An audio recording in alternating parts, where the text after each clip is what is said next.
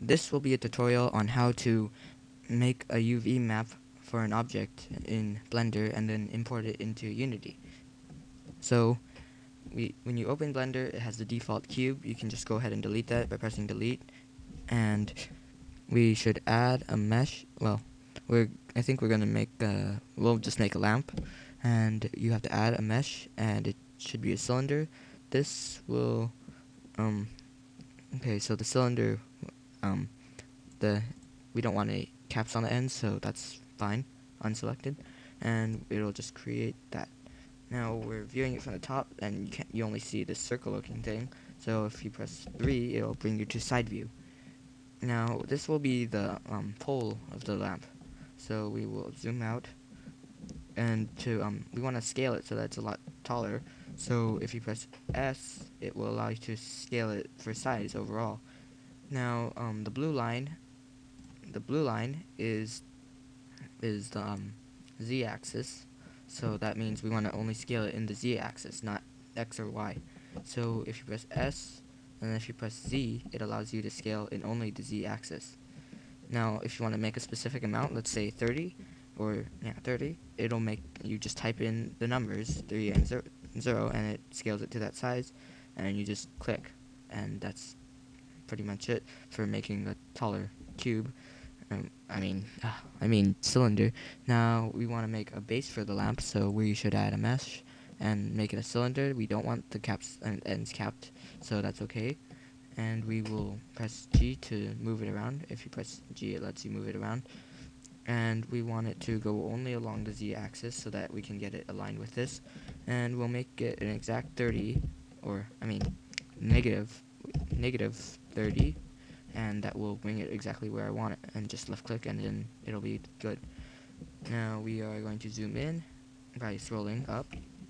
Now if you hold down shift, it allows you to move up and down the objects, so we will scroll up while holding down shift, and you'll see that we have our object centered. Now we will press tab to put in a mesh form so that we can select the vertices and edit them. So all you have to do, well, first we don't want any of these selected, so you press A to deselect them, and you press B to allow yourself to make a box selection. So just left click and drag over the vertices you want to select, and I just wanted to select all the bottom, so they're all selected. Now if you press 7, we will have the top view of the whole thing. So, and then we want to scale the vertices so that they go more outward. So you just have to press S and then move your mouse to however much you want to scale it, and just left click, and it will, well, if you press 3, you can tell that there's a big difference. So just press 3 again to give a nice side view, and that looks pretty good. So we are just going to scroll back the other way, back towards the center, and we will press 7 so that everything will be oriented correctly. Press tab to take it out of mesh mode and put it back in object mode. And we want to add a mesh. We will want to add a cylinder as if it were the lampshade. The lampshades don't have ends like top and bottom to it, so that's fine. So all those settings are okay, and just press OK, and it should be there. Now make it change the view to 3 so that you can see where it is. Now we will want to press G to move it around, and press Z to move it only along the Z-axis, and then press enter in 30 to make it exactly at the top, and just click, and then it should be there. Now we should zoom into it and hold down shift and scroll down to go up, which is kind of strange, but you get used to it. And we have this. We are going to want to put it in mesh mode so that we can edit it, and we will deselect it and press box. We want to make the bottom vertices wide for a lampshade, so we will select those by pressing B and then selecting the area. Now we'll want to switch to top view so that we can scale it, and simply just press S and bring it out, and we might want to bring it out pretty large for the top, and just click and put it back in 3. Now it's kind of short, so we will deselect by pressing A, and we will box select the top ones by pressing B and then selecting the box of the vertices that you want.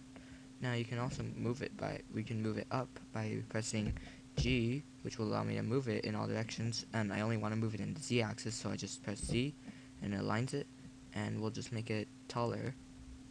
And now if I scroll down, it looks like the bottom, the base of the lamp is a little bit too narrow. It's not going to support a lamp, so we will change it back to object mode by pressing tab, and we will select the bottom one with right click.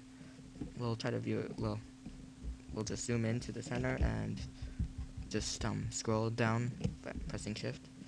Now we'll put it in top view by pressing 7, and no, wait, put it back in side view so that we can select the bottom. So just press tab to put it in mesh mode. Looks like I already have my bottom selected, so we'll press 7, and we want to scale it to about the size of the lampshade itself. So just press S to scale it and make it about the size or a little bit smaller than the lampshade, and just left click. Now it looks a little bit better, and that's good enough for now. We don't need to go into much more detail about that, and well, we won't make it perfect, so we will just deal with that. Press tab to put it back into object. Well, we'll change it later.